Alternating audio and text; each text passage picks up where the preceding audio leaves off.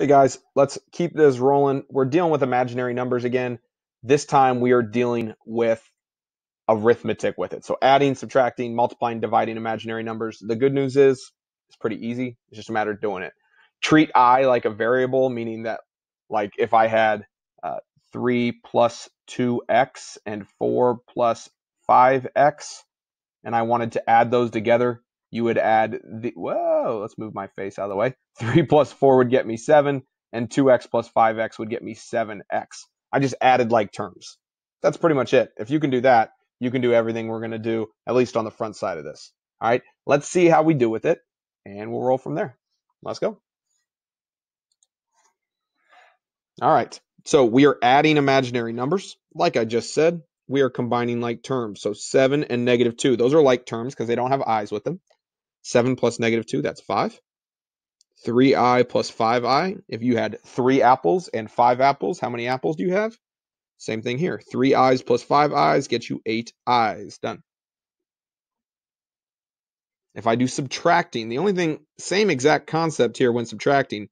The only difference is, hey, don't forget to distribute that negative sign because I'm subtracting 2 parts there. So I could rewrite that as -6 plus 8i.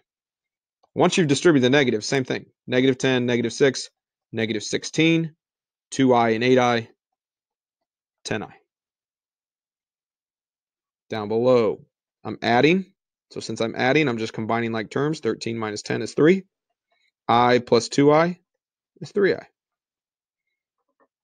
Oh, we got to distribute here because we got a minus sign in between. So distribute, distribute. So it's really 6 minus 10i plus 2 minus 4i.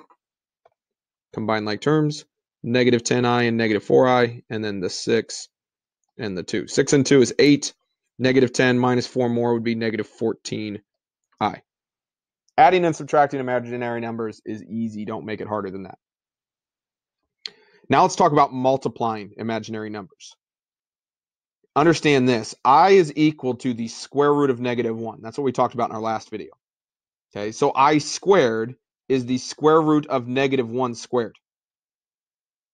All right, so think about what happens here. If I have a square and a square root, how are those two things related? Well, those two things are inverses of each other, meaning they're opposites. So if I square a square root, those two things are going to cancel. And if they cancel out, I am back to just a normal -1. So I squared is -1. That's a really important concept for the rest of this lesson. All right, so first one here, easy. We got a 7. Let's distribute. 7 times 3, 21. 7 times 2i, 14i. Easy. Same thing's going to happen here. 5i times 1. That's 5i. Then I'm going to take 5i times 6i. Well, 5 times 6, think of that as 5x times 6x. 5x times 6x is 30x squared. 5i times 6i is 30i squared. 30i squared. But we're going to simplify this because we said right here that I squared is the same thing as -1. And so where this I squared is, I'm going to plug in a -1. And so what ends up happening here is my answer is going to be 5i, and then it becomes minus 30 because I got 30 times -1. That right there is me multiplying those imaginaries together and simplifying. So not too bad. Let's get to foiling. So you know how to foil. First times first, 6. 3 times that one. We distributed the 3 to both of them. Then I'm going to distribute this 5i to both things. So 5i times 2. And I'm going to show you how I like to do this. I'm going to write it underneath. 5i times 2 is 10i. I like just stacking them because it puts the imaginary numbers next to each other. You don't have to do that, though. And then 5i times 2i would be 10i squared. So let's add those together. It's going to get me 6 plus 16i plus 10i squared. But what does I squared equal? I squared is the same thing as -1. So this is really like 10 times -1, or in other words, that's -10. So I'm going to be able to combine this with this, -10 plus 6. Oh, that's -4 plus 16i. That is my final answer. And so basically that I squared is going to make it negative and then work from there. Let's do another. 6 times 1, 6 times negative 5i, so negative 30i. Then we're going to do I times 1. So this is going to be 1i, and I times negative 5i would be negative 5i squared. Put those together. Oh, negative 5i squared, that's the same thing as negative 5 times negative 1, or in other words, this is plus 5. So I'm going to go ahead and combine these two things. 6 and 5 gets me 11 minus 29i. Multiplying, again, not that tough. Once you realize this, it's easy. Now let's get to the backside. This is a little less fun. We do not like having I in our denominator. Okay, I cannot be on the bottom of a fraction. So we need to, what we call, rationalize that denominator.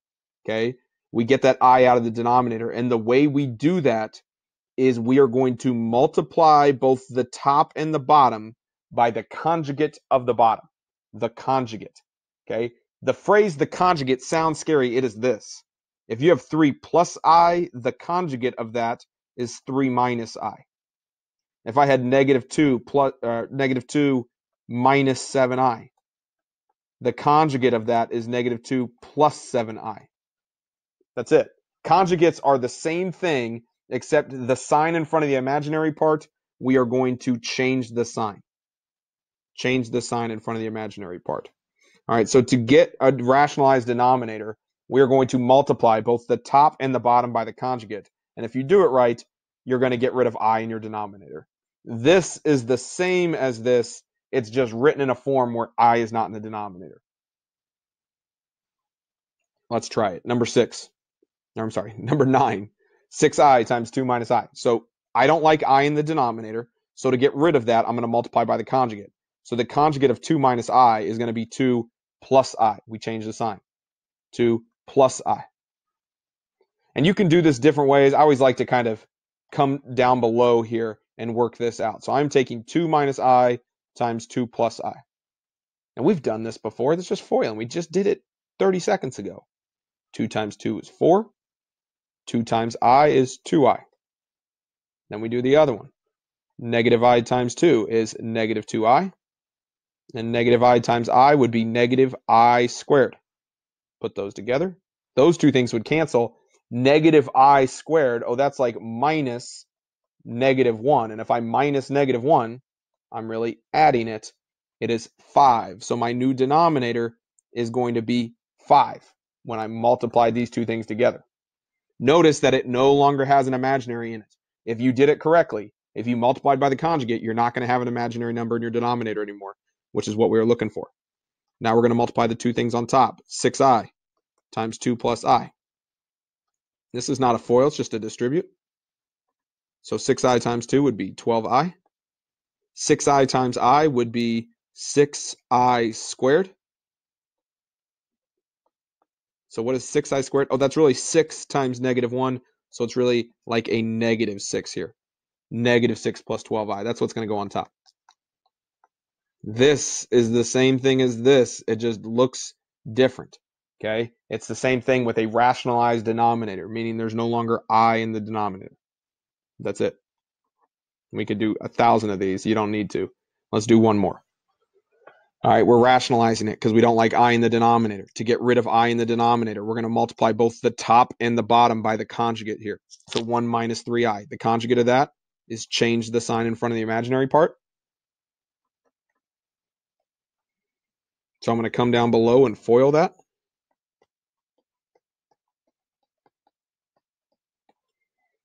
Multiply.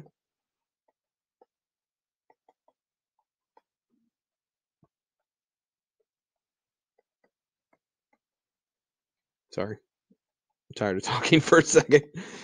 I need a break every once in a while. We multiply those things together. I get 1. Those two things will cancel. Negative 9 times I squared is really like plus 9. Because remember, I squared is negative 1.